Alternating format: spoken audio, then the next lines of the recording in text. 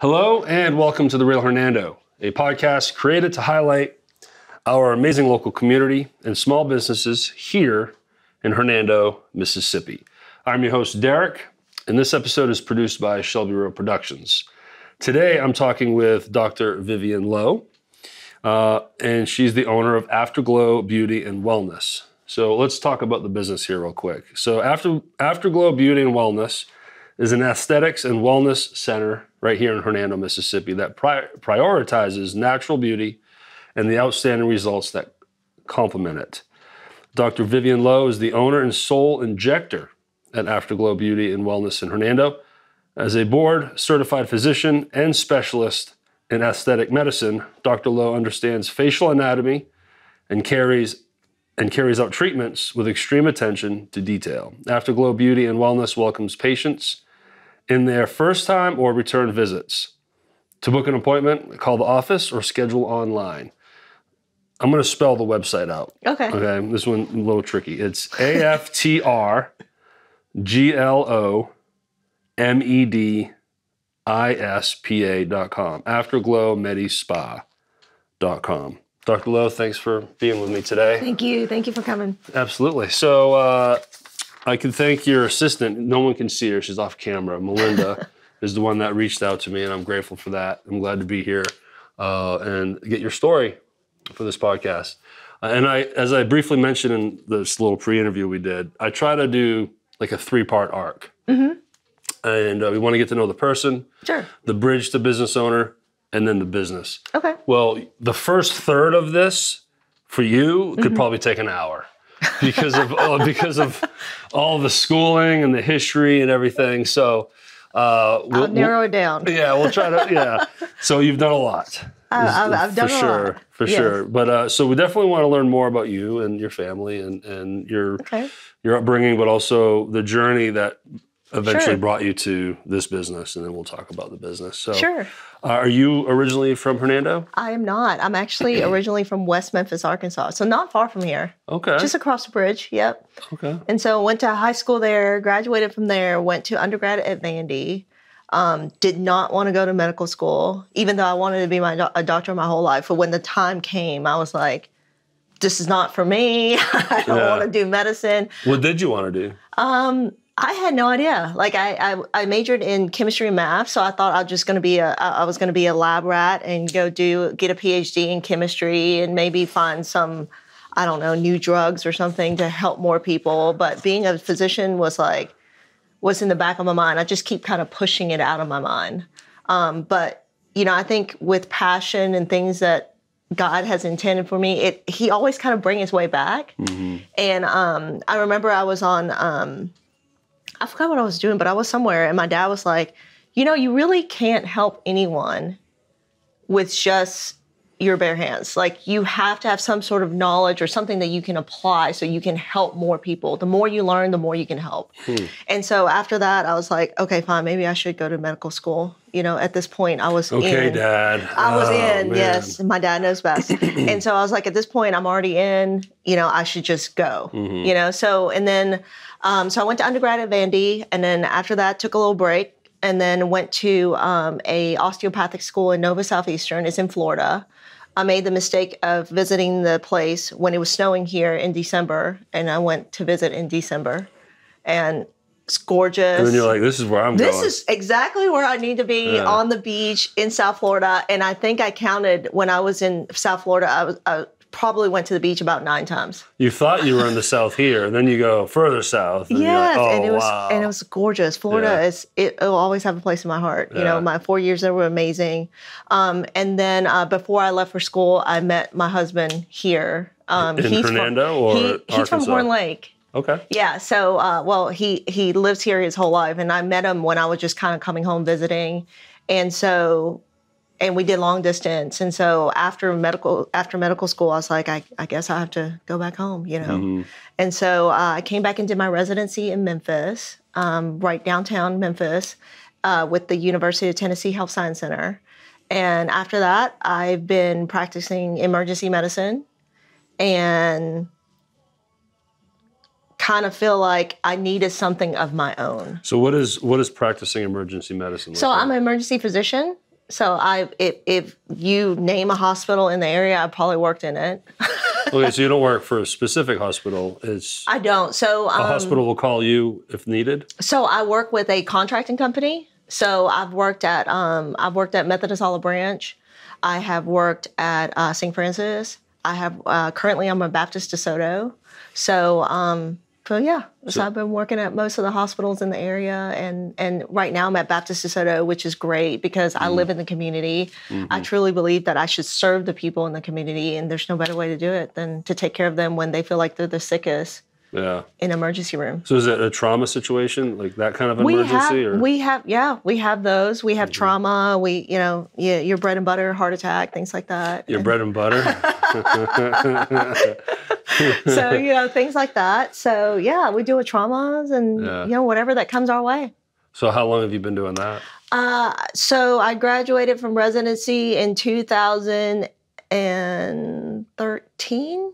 So I've been doing it this is my 9th year. Oh, so right out of residency. Yeah. So is that your first sort of what you consider a first full-time job? Yeah, I actually did some moonlighting when I was in residency. The 3rd year, our course load is not as much. Like you only have 4 core course month that you have to do just medicine and ICU and things like that.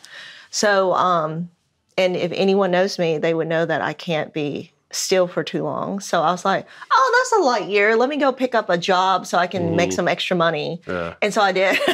So I did some moonlighting. That's how I kind of got, develop a relationship with some of the contractors for some of the emergency rooms around here. And then from there, they were like, hey, you were great with us when you were a resident. We have a job for you out of the residency. Why don't you come and do this? And so, my plan was to either be a gastroenterologist doctor or a pulmonary, like an intensivist, a lung doctor. But I was like, okay, again, I was like, I already have a job. So why am I trying to run away from a job that's going to pay me now instead of going back to do more training?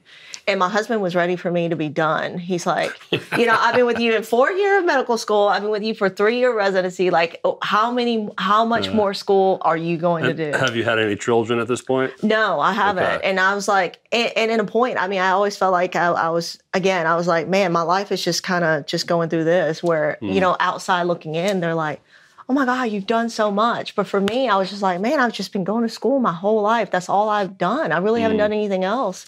And so, and he was right. I mean, he's going to see this video and he's going to like, got you on tape that I was right. But, and he was right. So I was like, okay, yeah, maybe I should just take this job for a few years and like really concentrate on working, paying back my loans and see how it goes. Cause I truly believe that anyone can always go back to school, right? School's always going to be there.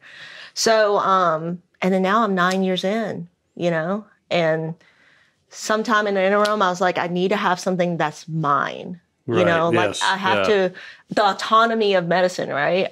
If you talk to any physicians, I think that that's one of the things that they feel like they're missing is that, man, I can't even chart my own course into how I want to treat someone or how I want to, proceed with a treatment plan because there's all these restrictions with insurance, Medicare, hospital, the people you work for, all these other things.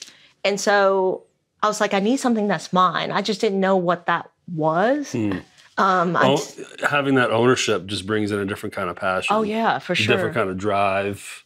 For sure, because it's yours. It's yours, and you get to decide how you kind of want to build it. Exactly, like how I want it to be, how I want to be perceived, the treatments that I want to offer. If I want to say no to someone because it's not the best thing for them, I can.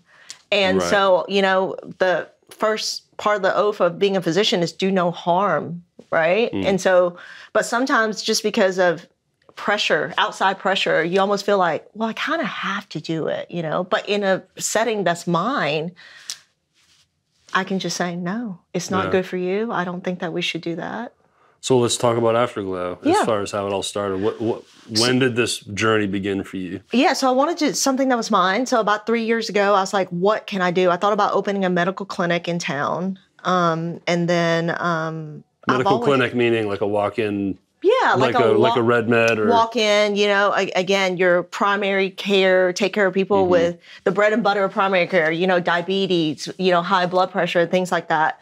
So I thought about doing that, but just never really found a space and just didn't really take off. And then kind of aesthetic was always in the back of my mind because I like to, who doesn't like to look good? Who doesn't like to look good? Clearly. If you look over here, right? I'm looking at Melinda here. Who doesn't like to look good? Who doesn't like to feel good? And to help someone achieve that, all of us, I think, especially women, we kind of have a tendency to kind of pick ourselves apart as we age. Yeah. Like, what if I can help someone get the little bit of that confidence back? I always use the example of like someone who is back out on the dating scene now because they went through a divorce or whatever else. And if I can help them get a little of that confidence back so they can go back out into the dating world, just that in itself is bringing gratifying. Happiness to people. Yeah, just that in itself is gratifying. Yeah. And so I started about 3 years ago, start looking at courses, start doing online courses, start getting books to really to review all the stuff that I know about the facial anatomy, to figure out what the trend was. Start going to conferences, and at that time it was just personal contribution just to grow and to see if this is something for me. And your husband's probably at this point he's like, here we go, something else. Right? Yeah, he's like, here we go, something else. And then and then again, I was like, okay, well, yeah, this is something, but you know this when you start something of your own, it's a big fear. It's like, wow, like, I'm going to put all my eggs in this basket. And then now I'm signing my husband and my family up for however many years that this is going to take. And not only that, every time that I start something, it always requires more of my time. So I really had to think about it. So even though I was going to these conferences and it was fun and I knew that it was something that I wanted to do, I wanted to make sure that I was able to go all in because I don't like to just, well, let me dibble and dabble into this and see if it works. Right. So for me, every time I do something, I'm all in. So well, and you can have the idea, you can have the drive and the knowledge, but owning a business is a whole other ball of wax, right? Oh, yeah. So I'm guessing, that had to have been totally new for you, oh, right? Yeah. As far as how to just get a lease and licensing and yes. insurance. And with me, I am budget and just all the business side and with me, I'm just so detail oriented just because that's how I've been my whole life. So I want to make sure that I got the right license. I want to make sure that all the elements that I wanted is incorporated, but I want to make sure that I do it the legal way. I don't want to do it and say, well, let's hope I don't get caught. Yeah. And I've learned the hard way through all that. Like, yes. I took, you got to go A before B before C, right? Well, there's times where I've done C and I didn't know A and B needed to be done. And then like, Yeah. And you learn as you go. That was always my frustrating section of that. And Melinda and Sabrina have been with me the whole way. They will tell you every day is for me and for us as a business, every day is a learning process. We have made mistakes along the way, but we learn from it and we hope we never make it again. Even till this day, we're still trying to tweak our process and learning new stuff. That will never end. There's things that we didn't know. There's things that I didn't know. I didn't know you have to, insurance, everything that comes with the building, what I need, what I didn't need. Personal property tax. Personal property tax in a place of business. You don't get me started with that. But I always joke, it's like you can deduct all the costs for this furniture, but then they'll tax you on it right after. Those are the things I had to learn the hard way all too. Those things. I had no idea. I honestly have no idea, but now we do. Hopefully, next year, every year we get better and better. I don't know if I hope our goal, as any business, you want to be on a level where it just kind of runs itself. I hope that we get there one day.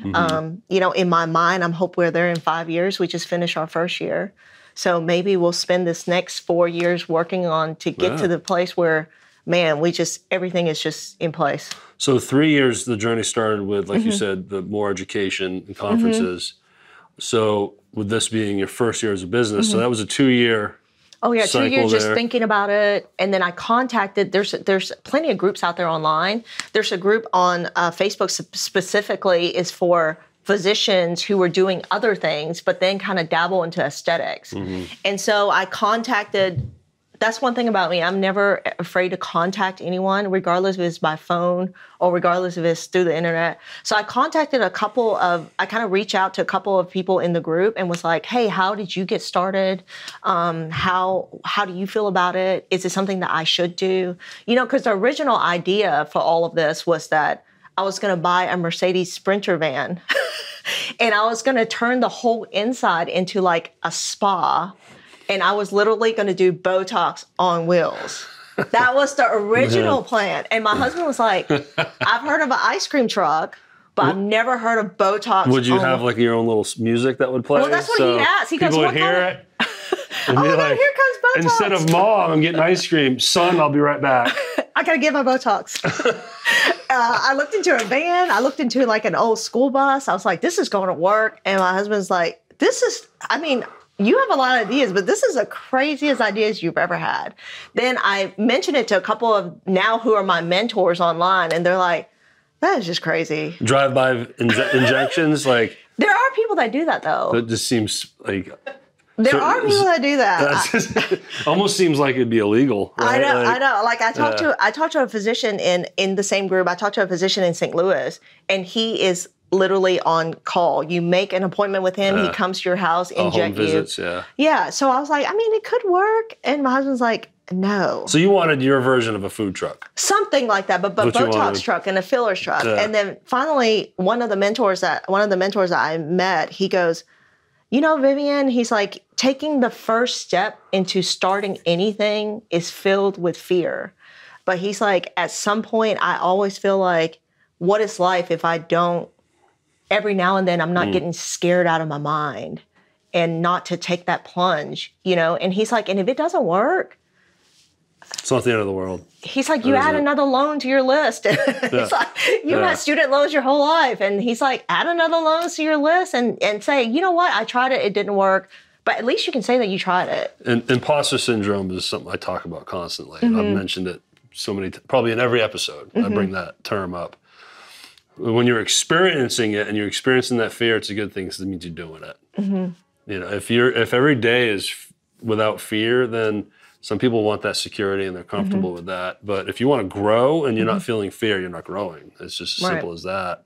You know, so I always try to frame it. If you're feeling imposter syndrome, well, it's actually a positive because you're putting yourself in a new area. Yeah. That over time you realize, oh, that's scary now, but in 6 months I'm going to be laughing about how scared I was at this. That's actually that's one of the criticisms that I always get from people is that they're like, you know, you're always looking at that next thing, and you're always. It almost seems like I'm not content with life, right? Yeah. But I just feel like life is too short for me to just be an even kill. You want to smell the roses, right? And I have to balance this, and I have this inner fight myself because you're always looking 3 steps ahead. But that's owning a business style. That's just part of the nature. Well, you know? And for me, I feel like that's kind of how I got to where I was or where I am now. Well, I mean, how many total years of schooling?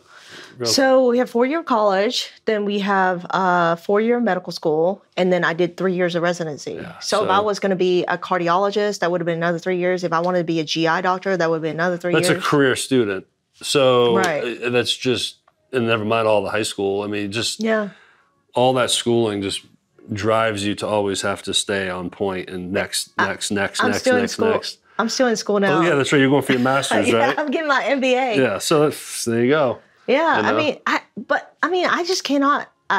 I've never been the person that just kind of stayed through life, you know. And as a matter of fact, that was another drive to kind of start this. Not only did I wanted something of my own, and you know, when I was going to work, it's like it was just second nature, you know, because you do it all the time. So, I mean, the emergency room, I'm doing these things all the time, and it almost became second nature to me. And there wasn't, not that I'm always looking for the thrill, but you know, you get that little, you need to be challenged. Yeah, like that little spark. And I almost felt like I was losing that little spark. And I love treating people. I love making people feel better. But I was losing that little spark because I was not being challenged, you know? So I was like, it's time. And I was like, okay, let me read more. Let me do more. Let me make sure that I stay on top of everything. Even with that, I still feel like that little spark was just kind of like, really, was kind of fading away. So I wanted to make sure, I want to see if I could do something else, or, learn something new and, start maybe another chapter of my life that I didn't. Well, starting a business will definitely create a big spark, right? It have. I mean, but coming here is a completely different vibe, though. So let's talk about here. Yeah. So, at what point did you start living in Hernando, or do you even live in Hernando? Yeah. So when I came back for residency when I came back from residency, got married 2010. That's when we moved here. Okay. Yeah. So we looked everywhere. I was downtown doing residency. We thought about living downtown. Then we thought about living across the bridge in West Memphis or Marion or wherever. And then I thought about living in South Haven. And at that time, Hernando, I mean, that's not even that long ago, but at that time, still a lot of change in 12 years. Yeah, here still in just kind of, we were just kind of, my husband was like, Hernando is probably where we should be. And the mortgage at that time for the house that we were living in was less than any rent I could find. Times have changed. Right, in Memphis. And so I was like, well, if I could own something, why not? And again, at that point in my life, like you said, I was a career student. I signed a 30-year mortgage. I had no idea what that meant. And so by the time that we sold the house, probably 2 years ago, but 2 or 3 years ago, I think I still owe like a majority of, and I had no idea why. I didn't understand. So that was another thing, like in my mind, a lot of people have already gone through, mortgage, loan, life. Well, I've never really experienced any of that. You never had to have that. No. Reason. I was just getting a loan, living, month to month, buying books. Money was coming to you. Right. Now you got to give it all back. Oh, give it all back. Every last penny. Yeah. Every last penny. So when you decide to start this business, was it absolute Hernando based? For sure. Yeah. Because, I think living in Hernando, I love living in Hernando because of the community feel. I feel like the community that I live in is what I contribute to it, and that's what it's going to give back to me. And if I was going to start something that was going to be mine, I want to make sure that it was convenient for me, and I want to make sure that it benefits the people that lives around me. It's part of that passion and heart. Right. Too. So I wanted to, I don't think that I've looked in other places. I might have looked at a couple of spaces in South Haven thinking that that's where I want to be. But for me, I really haven't. You looked anywhere else? And where we're sitting here, is this the first location? It was not. I actually wanted to be by the square because everybody in Hernando want to be by the square, Absolutely. Right? And so I'm blessed to, this isn't about me, but I got a little studio office that I'm putting together right off the square in Caffey. Yeah. It's awesome. Yeah. I know. Yeah, it's the best. I know. You pay for it, but. Yeah, I wanted to be by the square in the old DeSoto Times building. And so I wanted to be there. And then I was like, God, I just want to be by the square. And then just as usual, God has his way of presenting himself to me. I was trying to get the loan for it. And there was not enough paperwork. There was this and that. There was all these obstacles to get the loan to build out that space. And finally, the owner of this particular space was like, hey, I have a guy that wants to move out. You want to come by, look at it? And I remember on the phone, I was kind of being like, I don't even know where it is. I don't know. Off of Mackinvale. That's like, so far, right? So far away out of town. I was like, oh, that's so far.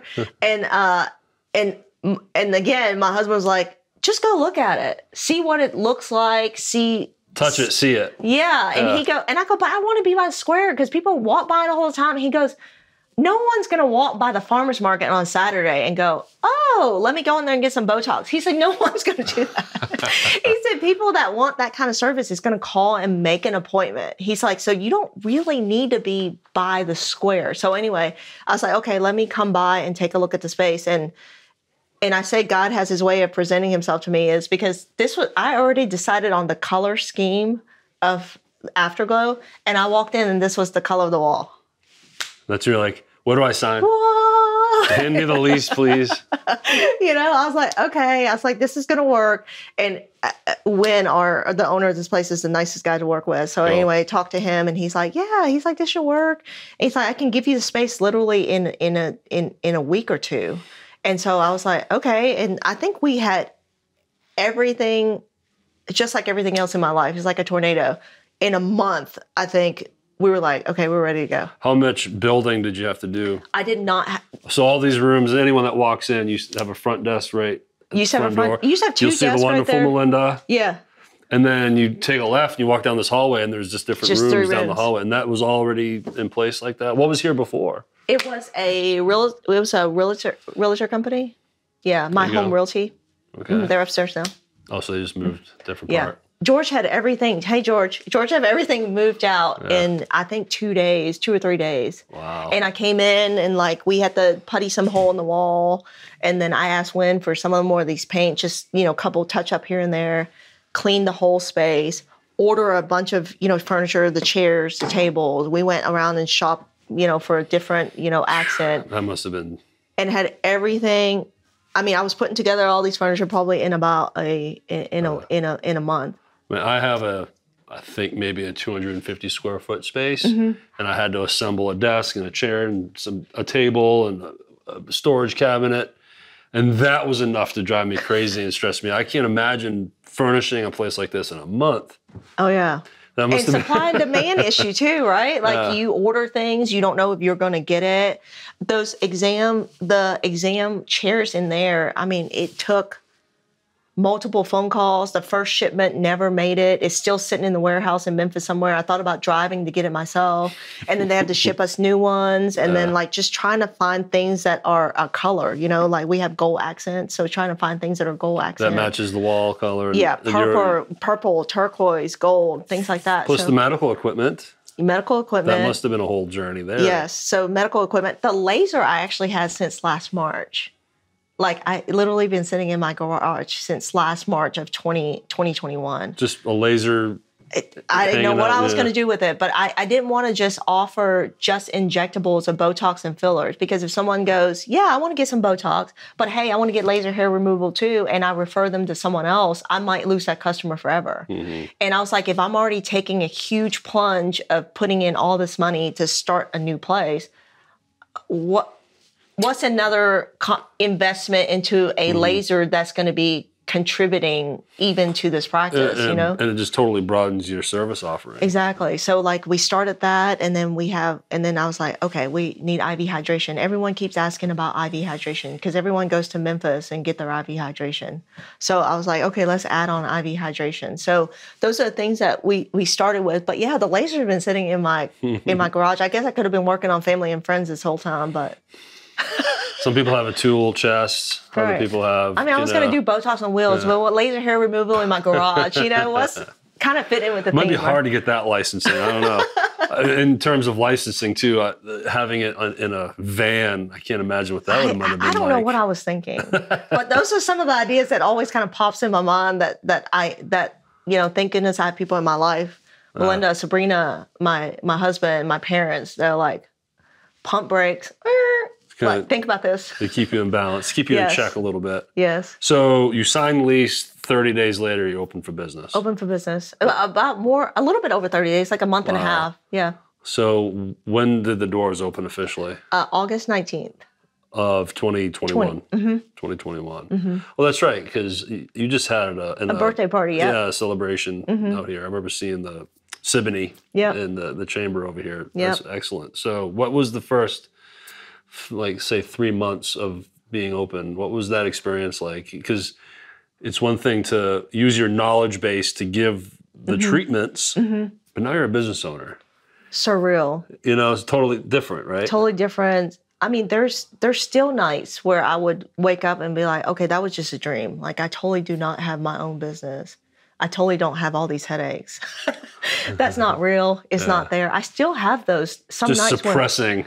Some nights be careful. That stuff's going to come back up. Yeah, right? So some nights I'm like, that's not real. And then every time I walk in here, it's like, man, I cannot believe that this is mine. I cannot believe that we're a functioning business for a year. I mean, to me, that is still, the first 3 months, just kind of learning the ropes of things, like how do we bring people in? Social media was actually a big thing I have to learn. I mean, granted, I go on Facebook and surf and Instagram, but making a post,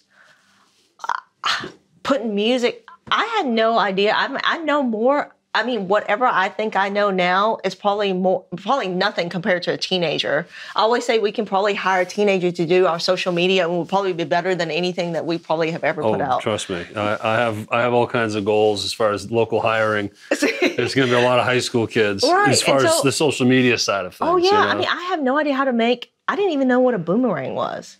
No clue. I mean, I see people do it all the time, but I'm like, I'm what still is it? figuring out reels, and and I had to go there too. Now that I'm local, but what's great about Hernando is it's definitely connected through social media, especially Facebook. That's what I've discovered. Sure. Facebook. As I was building the business list for this podcast, I was like, man, everyone's on Facebook, and everyone's doing a really good job on Facebook too. Yeah, and everyone's getting engagement, and it was really neat to see like a community connecting through, because even my business has been virtual up until just this year, and just in general, Facebook or any social media just feels like it's so broad, like you're just throwing stuff in the dark and you're trying to get engagement from anybody. But now I get to experience it and see it in a local aspect, and people helping each other either out. And like, for example, the episode I did for Mississippi Eats, or whatever,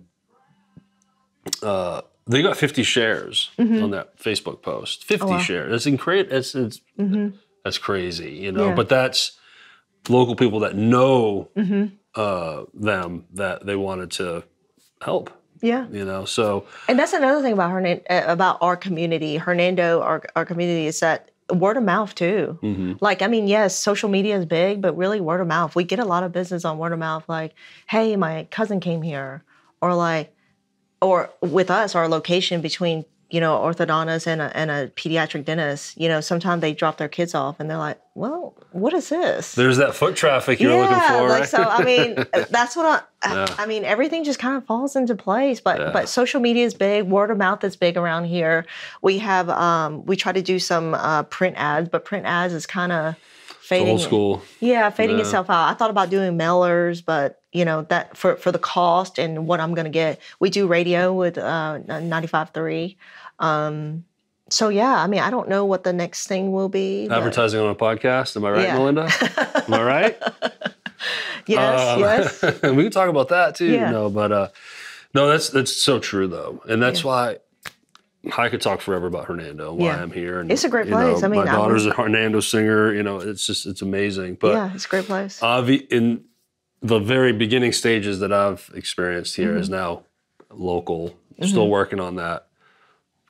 The hands I'm shaking, the people I'm meeting already helping, and it's pretty awesome. Yeah. You really can't beat that. A mailer is never going to get you that. I know. And I mean, and also putting a face with the business. Like this right here is great, just putting a face with the business, I mean, I see some of our customers at Kroger's and stuff, but that's another thing, if some of our customers, I'm not trying to be rude when I see them in public and I don't say hi right away, because some people don't want anyone to know that they actually came here or that they got stuff done. So if I'm not saying hi, I'm not trying to be rude. Yeah. I just don't know if you want anyone to know that you came here. Right, they might be hiding. Yeah, they might be hiding. And we do have a few that are like, okay, my husband doesn't know that I'm here. I got my Botox money when I went to get grocery and took out extra cash. No, why do you think that is? Do you think some people might feel shame? No, I think there's just a bad connotation. People don't want to look fake, or people don't want to know that, hey, I got stuff done.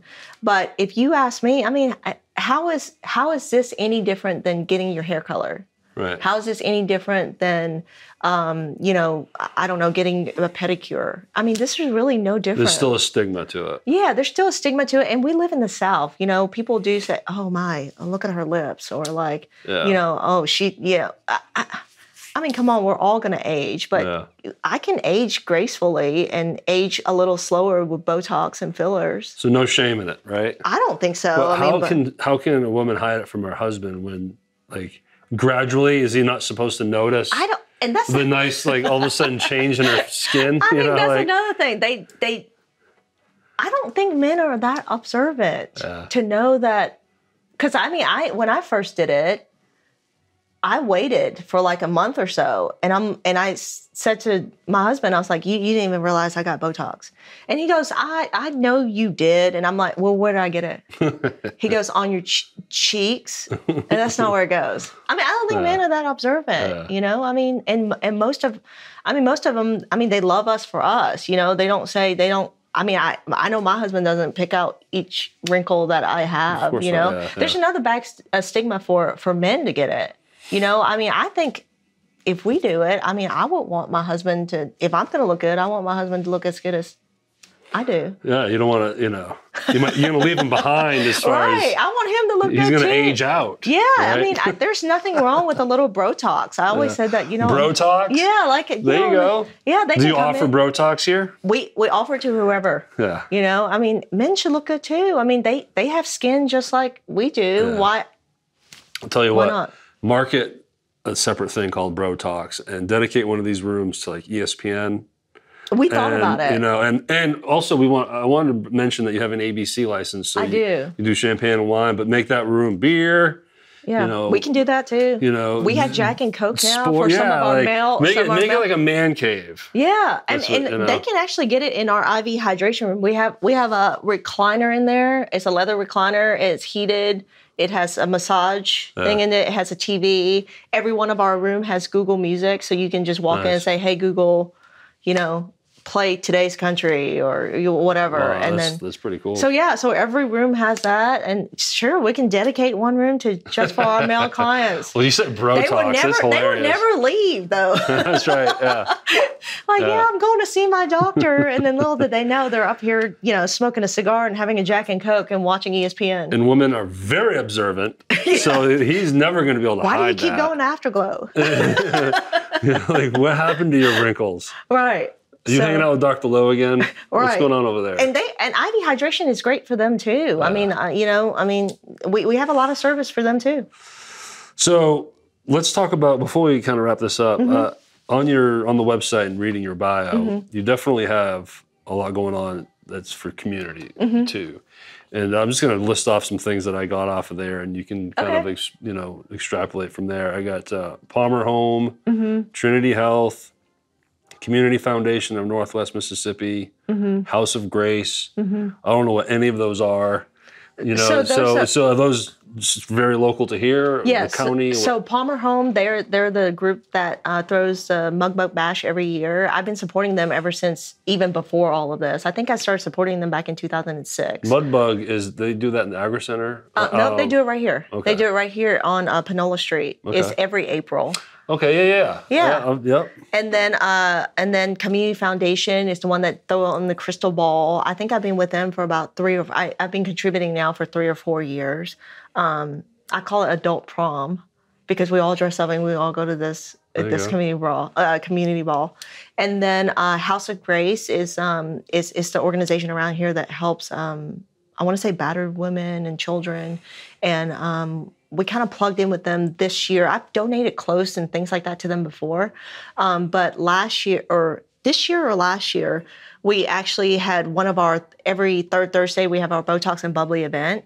And we brought them on. And if you made a donation, you get a little discount with us just to kind of help out our community. And then Trinity Health is something that I've been involved in since its inception. It's actually an organization that's very much like Church Health in Memphis. We provide medical service to uninsured patients in DeSoto County. So the last statistic was that there's 17,000 to 18,000 uninsured patients in our county.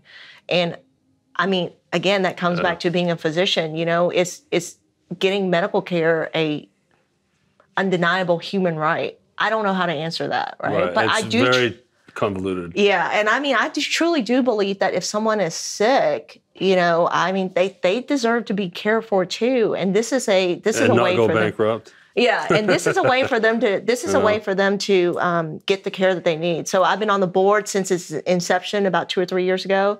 Now I'm actually one of the board director with Patrick and Rick.